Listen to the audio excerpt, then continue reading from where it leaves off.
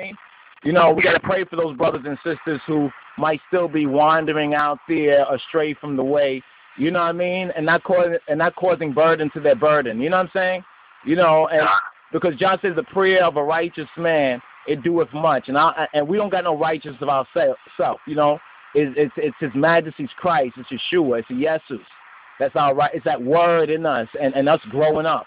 You know, because as we grow, we can better handle what Jah will send our way. No need to stretch forth our hand out into some iniquity. You know what I mean? You know, or get caught up with the wrong crowd, the wrong folks. You know what I'm saying? For real. But I will I'll look forward to the information you're sending about that, and I'll note your number in the phone.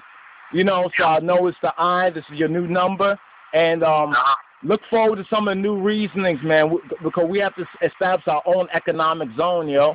You know what I mean? Because a lot of stuff be coming through our hands, all of us. You know, each of us has some skills. You know, we can provide those things for our own people, because if we don't deal with our economy, who will? You know what I mean? We got to deal with our own economy. But check this out.